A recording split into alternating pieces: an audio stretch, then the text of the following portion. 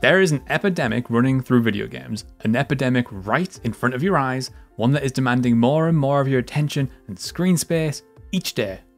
HUDs. For anyone who's not sure, HUDs, or HUD, stands for Heads Up Display. It refers to the information found on screen telling you about health or items, enemy placement, all that stuff. Now, I'm not entirely against HUDs. Most of the time they serve essential functions. Remaining ammo at a glance? HUD.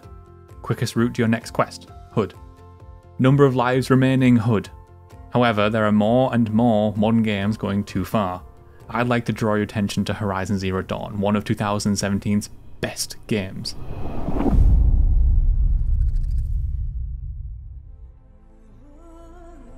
When I booted up Horizon for the first time, I was excited to lose myself in a deep, immersive world. But what greeted me was a screen filled with unnecessary information, floating markers, and perpetual nonsense text. I was gutted.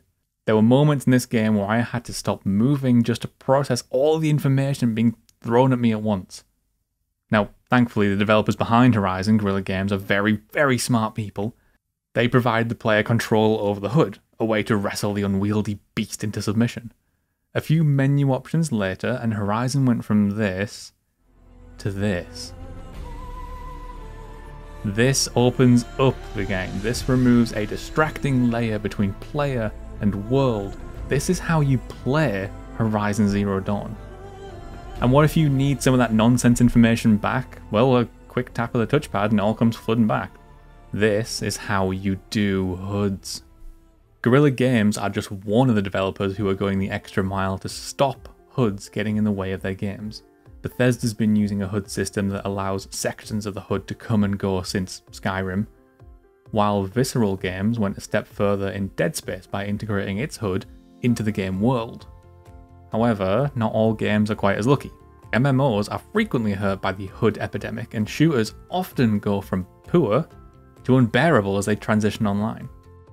If you're like me, then you find too much HUD clutter to be a real, genuine problem when playing games.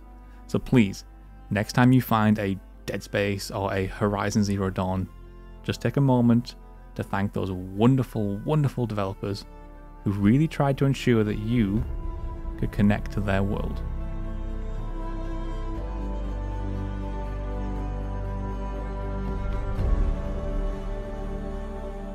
If you know of any particularly clean HUD designs, then please let us know in the comments below, or also share some of your HUD nightmares. Until then, we'll see you next time.